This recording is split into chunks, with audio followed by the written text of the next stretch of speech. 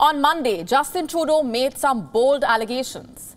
And if attention is what he sought, he got it. The media took notice. It made the headlines.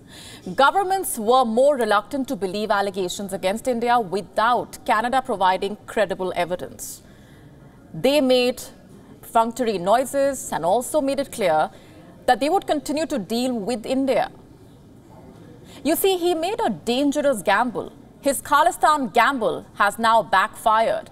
Canada's closest allies have voiced some pretended concern and then carefully backed out of the Trudeau corner. And by Tuesday, Trudeau was embarrassed enough to say to the media that he did not mean to provoke India.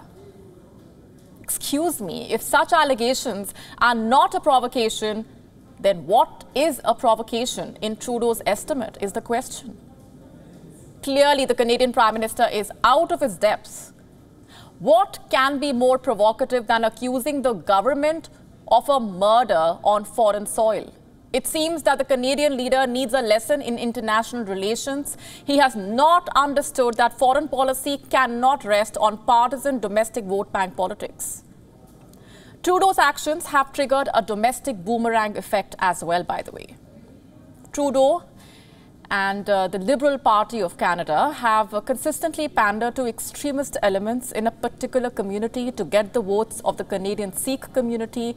In real terms, only about 2% of the Canadian population identifies as Sikh. But it does make Canada home to the largest Sikh community outside of the Indian state of Punjab. And Trudeau appears to be playing a short-sighted game of vote bank politics by offering support and shelter to extremists.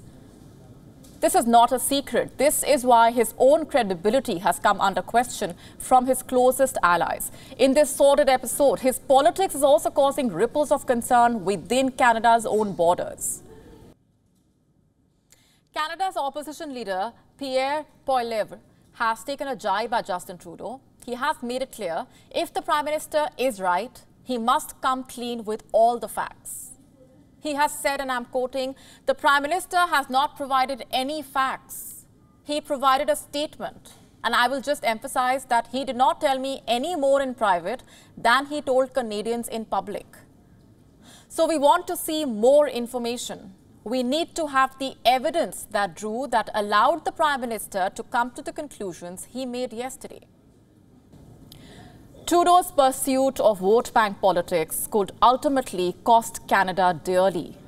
In terms of trade agreements and arrangements with the world's largest market, India, the Khalistanis are running an immigration racket, and Canada has become a sanctuary for those determined to wage a war on the Indian state, to break up India. They plot and scheme and pursue a violent agenda from Canadian cities like Brampton or Surrey. They exploit freedom of speech with incendiary calls to violence in India. There is enough history, there is enough evidence. Just have a look at the way they display grotesque tableaus depicting Indira Gandhi's assassination, who was martyred. They glorify dreaded terrorists like Talvinder Parmar in Baisakhi Melas. Shockingly, the Canadian government under Justin Trudeau does nothing, and its silence is encouragement of this kind of behavior. This behavior is not only allowed to fester, but is even rewarded with power. Key supporters of terrorists and secessionists are in positions that directly impact security and foreign policy of Canada, raising serious concerns about the priorities of the Canadian leadership. As for Trudeau and his inner circle, for a man who wanted to cultivate an image of himself as a liberal statesman, what we are seeing is a troubling mix of entitlement and bitterness. And he has steered his country's economy into troubled waters, by the way. According to Reuters, Canada's economy unexpectedly contracted in the second quarter at an annualized rate of 0.2%. Growth in July likely remained flat. This second quarter performance fell far below the Bank of Canada's forecast of a 1.5% annualized GDP. In fact, some American economists are now suggesting that the Canadian economy may have already slipped into a modest recession, raising serious questions about Trudeau's economic management. Trudeau did not hesitate to deliver his sermon even after being snubbed at the high-stakes G20 summit. However, when Trudeau asked allies like America, Britain, France, Australia to join his condemnation of India, they demurred, they stood their ground and resisted Trudeau's push. According to the Washington Post, the Biden administration aimed to avoid antagonizing India, and therefore no public mention was made before the summit. According to the Washington Post, the Biden administration has no desire to antagonize India. And Trudeau persisted in his efforts to raise Nijjar's killing with India at quote-unquote the highest levels of government, and even attempted to issue a joint statement with his allies condemning the act as a violation of international norms. He got nowhere. The political dynamics at play, you see, were palpable on the global stage. So what do we have here? A major snub at the summit in New Delhi, after which Trudeau did not hesitate before creating an unprecedented diplomatic crisis, linking a crime in Canada to its international relations.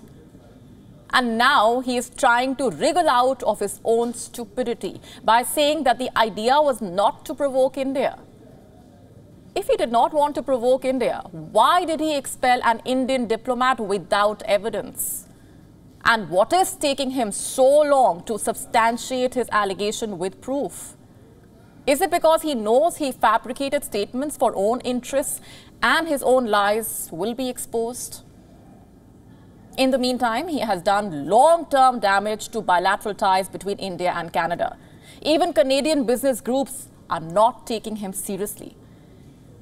And the Indian Finance Ministry says this diplomatic showdown will not affect Canadian investment in India. Remember, India is a democracy which is open and transparent and lives by both national and international law. By encouraging India haters, Justin Trudeau has only managed to hurt himself badly and hurt Canada-India relations.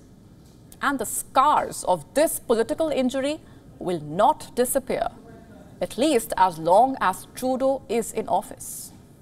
WION now available in your country. Download the app now. Get all the updates on the move.